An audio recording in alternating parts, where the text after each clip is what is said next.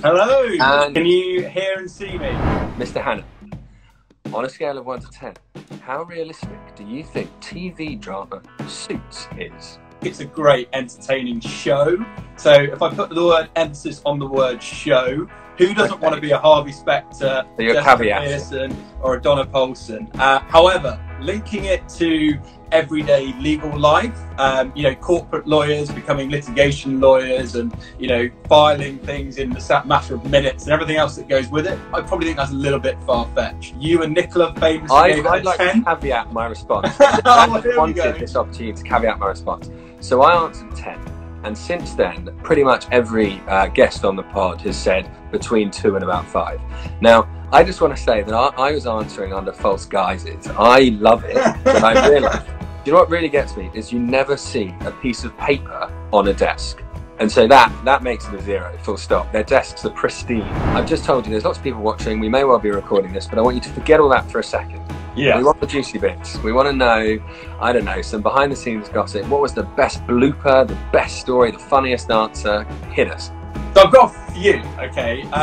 Your episode wasn't far off being a funny one. Do you remember these, Ollie? I did, yeah. You know what makes me feel awful is the number of people you've had on the podcast who are doing such incredible things.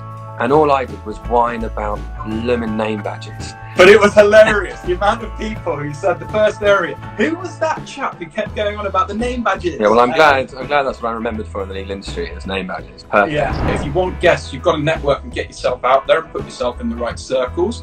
There are some shortcuts, so you can look at things like Spot a Guest, and there's other forums which are for podcasters. So if you're thinking of getting a podcast and getting out there, you can look at inviting people on. But we did what I always tell people in my own sort of mentoring thing. We worked warm, right? So people who are in our networks, or people we know, or one removed from our network that we can invite on.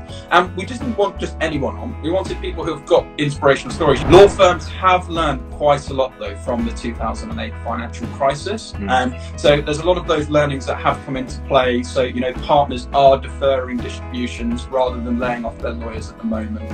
If we're to break it down in terms of sort of practice areas where we are seeing activity at the moment, and there's hires and there's real desire, I think it doesn't take a genius to realise that the restructuring and insolvency space is very busy at the moment. The reality is, if we're in this till the end of the year, if not longer, law firms are going to have to adjust. So if you ask us what a lot of our day-to-day is, there's a lot of advisory work we're doing at the moment in terms of how to remotely onboard, all the checks that you need to do. And I strongly believe, because there is, like you say, vacancies out there in those pockets, once law firms kind of get more comfortable with actually remote onboarding, I can see things picking up. It'll just take 1 or 2 as case study to do that, and I think a lot more will follow through. And just the final quote is well used, but never let a good crisis go to waste. I think, you know, that's the one thing I've been taught by my mentors. So try and stay positive, and yeah, as I say, thanks so much for having me on, Ollie. You've been an absolute superstar. So I look forward to collaborating more with the LYLG at some point soon. Absolutely, always a pleasure. Cheers, Ollie. Cheers, speak soon.